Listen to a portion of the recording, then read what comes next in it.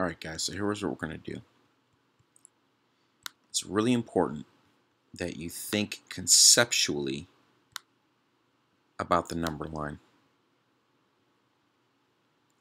These are the positives. These are the negatives. So let's say you've got some numbers. If you got like 3 plus 7, obviously that's going to be, over here 3, and then you're going to add 7. You're going to go farther right on the number line, right? That's going to be 10. Now let's look at 3 minus 7. Okay, so let's say you're here, right? You're at positive 3. Now if you're subtracting 7, you got to go back 3, right? You subtracted 3. Now how many more do you have to subtract? Exactly, you got to subtract another 4. So now you're at negative 4. So 3 minus 7, 3 minus 3 gets you to 0, right? And then 4 more, subtract 4 more, so now you subtracted 7 total. Now you're at 3 minus 7, so you're at negative 4. So what you want to do in general is you want to look for patterns. So say, how did I find that? What could I do? Well, I'll give you an example. You have two separate signs.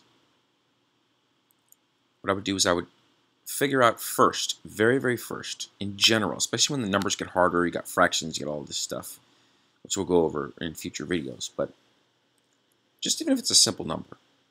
So you're, okay, 3 minus 7, is that positive or negative? Well, it's going to go past 0 to the left. All right, we're going farther left on the number line. So you know it's going to be negative. So what I would recommend is that you focus strictly on the sign first.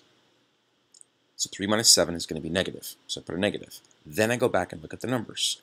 So 3 minus 7, what I would do is, whether in my head or written out, I would write out 7 minus 3. The reason why I don't write it out, usually, is because I don't want to confuse myself with the real question that you need to solve, which is 3 minus 7.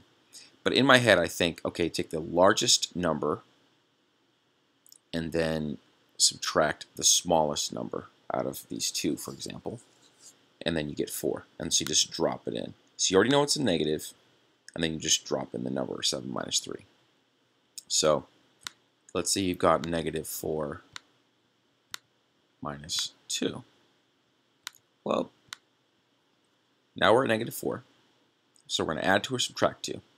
Well, we're going to subtract 2, right? We're going to go even more left on the number line. So now we're going to subtract 2,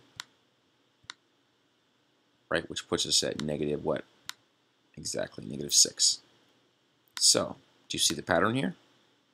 Well, if they're the same sign, right? Like this is the same sign, positive and positive. You add them up and keep the sign the same of the numbers, right?